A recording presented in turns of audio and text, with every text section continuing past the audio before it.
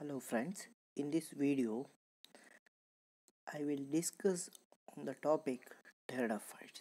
This is the first chapter of the third semester paper Pteridophyte Gymnosperm and the Angiosperm Embryology. In the first chapter, generally we will study the general account on the Pteridophytes, characteristics, significance and classification of the Pteridophytes. So just look at the picture so very easily so you can uh, identify that what are the pteridophytes.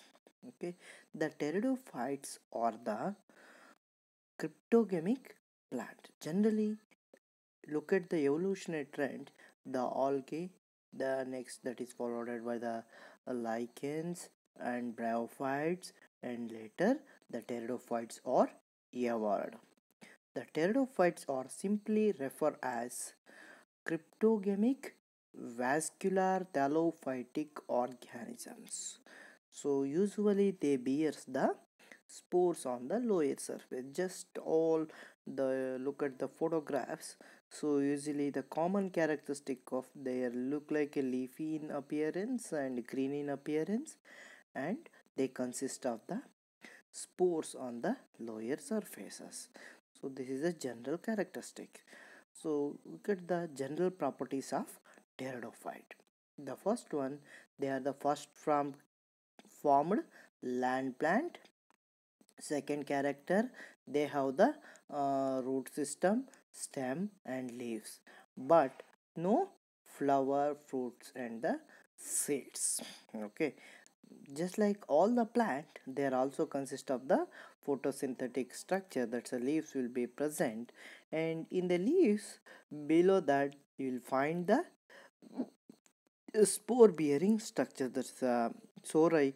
What you will find, that's all the below the leaf of this plant. Just look at the photographs so very easily so you can find what is sori. In each sori they produce the spores. These spores will help for the reproduction.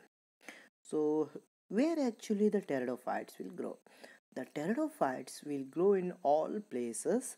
Some of the pteridophytes grow on the ground, on the soil surfaces, and some of them are grow on the other plant as a epiphyte, and some of them are growing on a dead woods.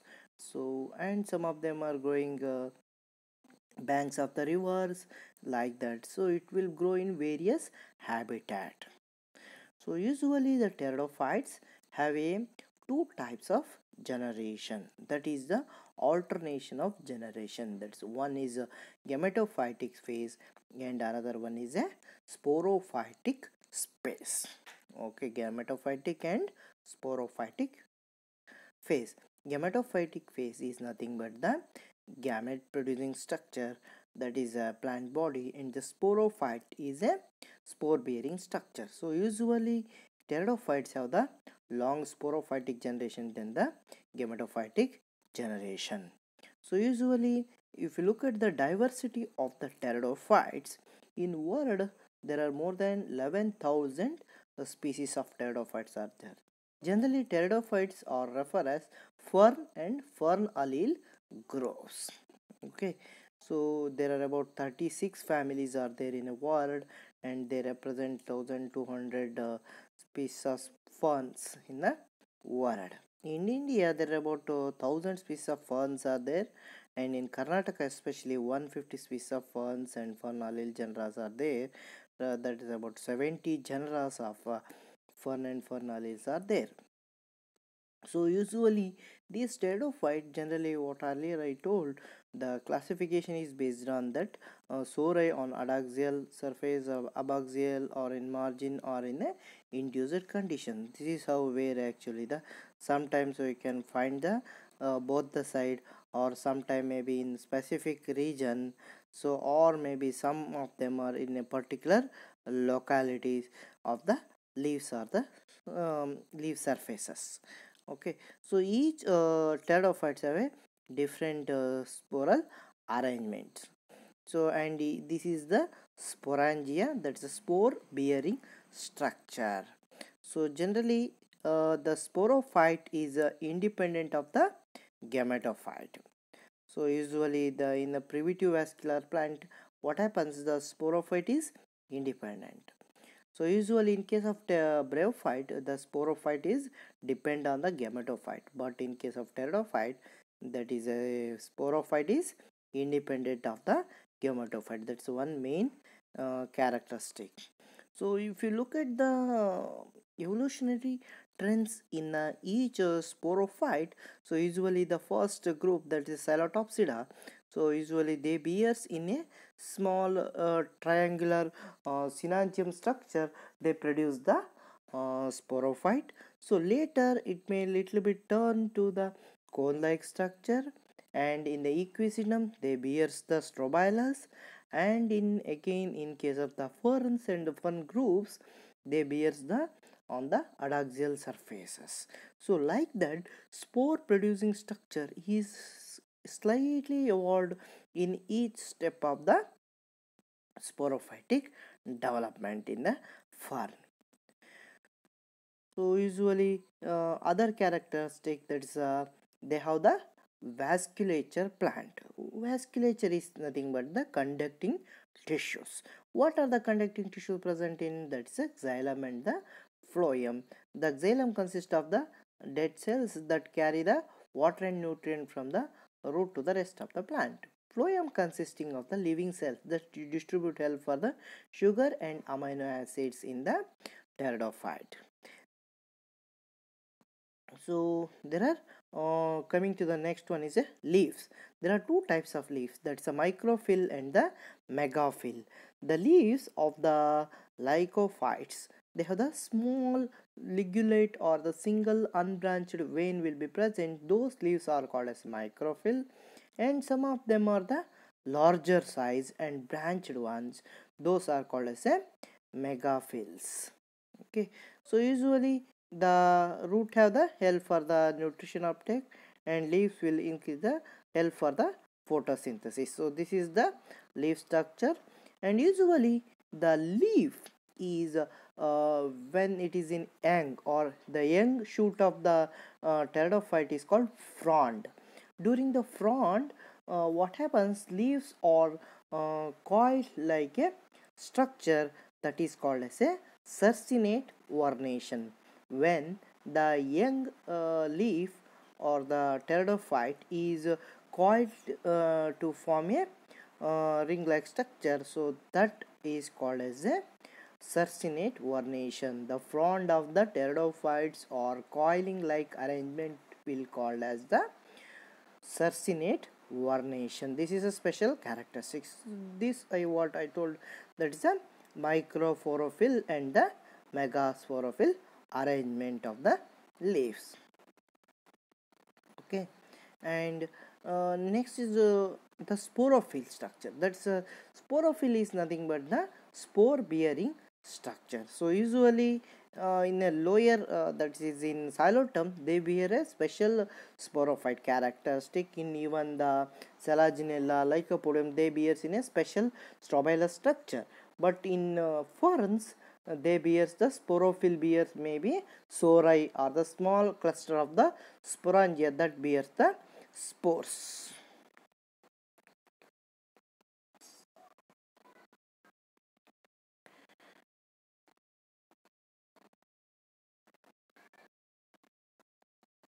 Okay, these are the some pteridophytes based on the evolutionary morphologies. Okay, so what are the ferns? Ferns are the, they're about development vascular tissues and habitat. They grow in all places. That is a all pteridophytes have the fern and the fern allied group. That's why what I told, that is a sperm. Usually the sporophyte is the diploid in nature.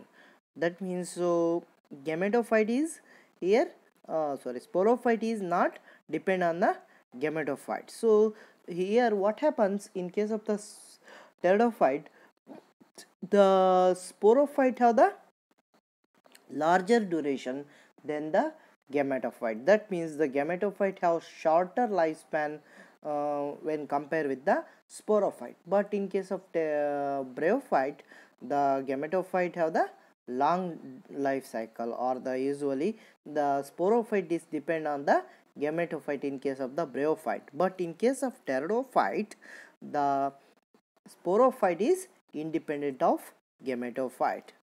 This is a frond what I told.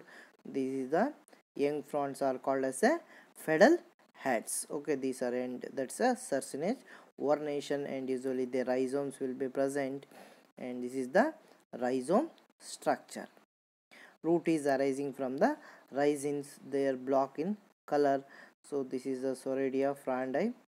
Okay, so coming to the classification, the pteridophytes are divided into different classes. First class is Xylotales. The example, that's a family Xylotaceae. Example, Xylotum. The Xylotum is simply called as rootless, leafless pteridophyte, and they consist of dichotomous branching, and usually they bear the synangia. This is the general characteristic of the first group, that's the Xylotales. Rootless, leafless means there is no root and leaf will occur like other pteridophytes in case of the Xylotales, and usually the branching pattern is dichotomous branching, and usually synangia will be present. So this is the Xylotum nodium, that's an example for Xylotum. Next group is Lycopodales. That's the example is a family Lycopodaceae. Example, Lycopodium.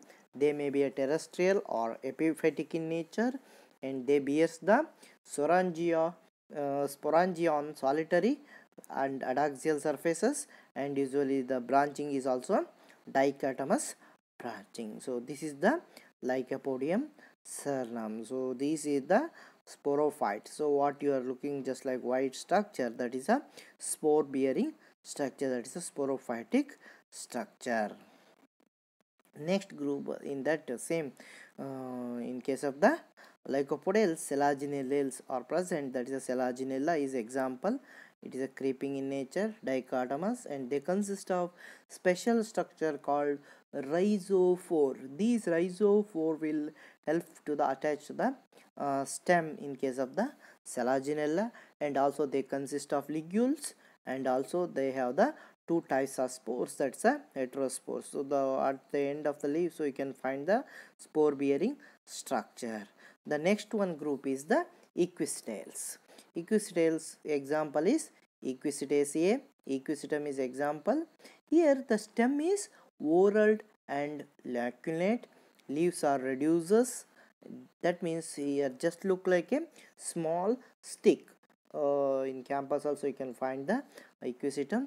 Just it is just like a grass, look like a grass, and usually the leaves are highly reduced and small micro leaves will be present, and sporangiophores, they consist of the spore bearing structure, that is called strobilus, or here it is called as a cone, and these cones produce the spores, and they have the special characteristic called elaters. This is the characteristic of group Equisitaceae.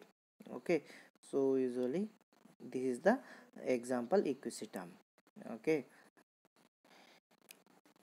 next one group is, that's a Marsilia. So that's a Marsilia is called as aquatic fern, and usually amphibious in nature, and the leaves are long petiolate. Here the four petiolated leaves will be present. Leaves are pinnate.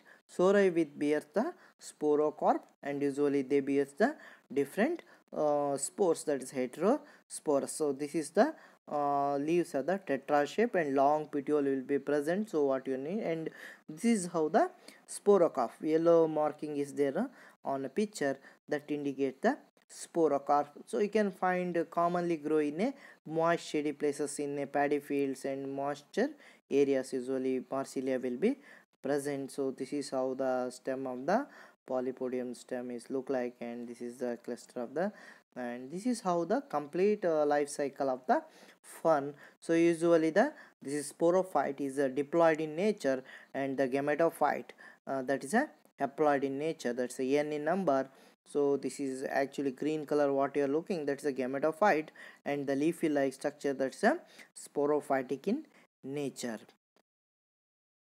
And here the sporophytic generation is diploid and dominated, as well as so usually they have the long duration when compared with the gametophyte, and this is the gametophytic structure, short duration, and usually prothalluses look like a heart shaped structure, and usually they help for the production of antheridia and the archegonia, and usually the zygote will help for the development of new embryo. So this embryo will develop into a whole shoot or the plant. This is the complete life cycle of the pteridophyte or the fern.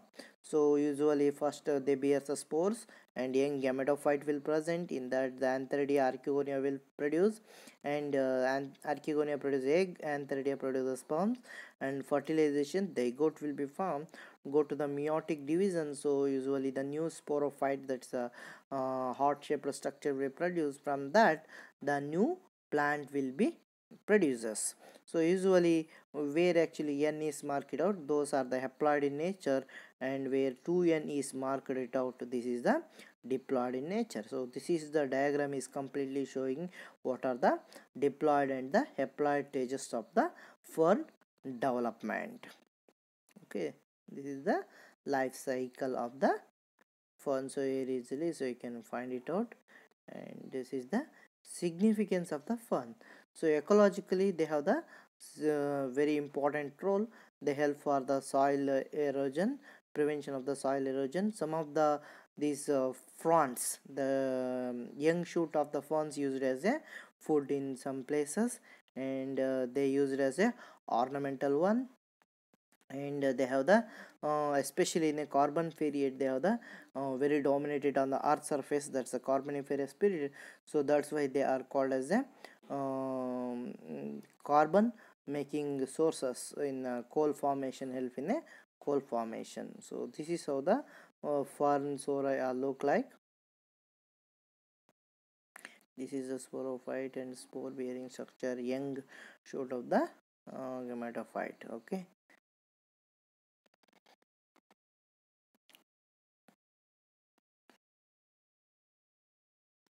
So this is the in general characteristic, that's the general properties or the characteristic of the pteridophytes, and their classification and significance of the pteridophyte. This is the first class general account of the pteridophyte. You can any doubt, so you can clarify in the live session also. So once you study all these general characteristic, because these general characteristic will ask for the main question.